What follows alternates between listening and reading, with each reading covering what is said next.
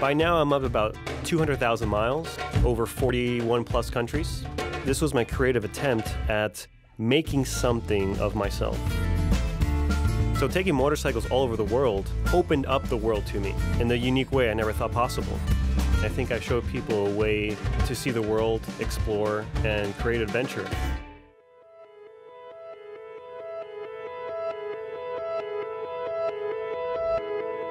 But when I get back stateside, it's really amazing to be able to actually enjoy the road so I can focus more on the experience itself and capturing the moment and being able to share that with people.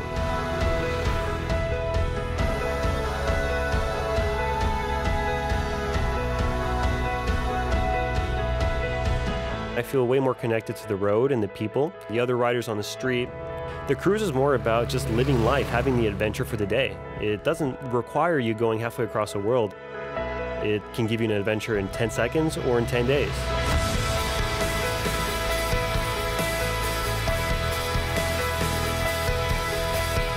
It makes me sense the outdoors, the road, my being. It connects me with the earth in a very unique way.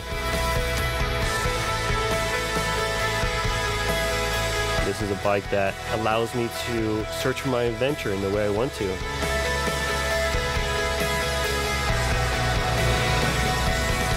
So the advice I would give for people is very simple. Hop on your bike and let the adventure come to you.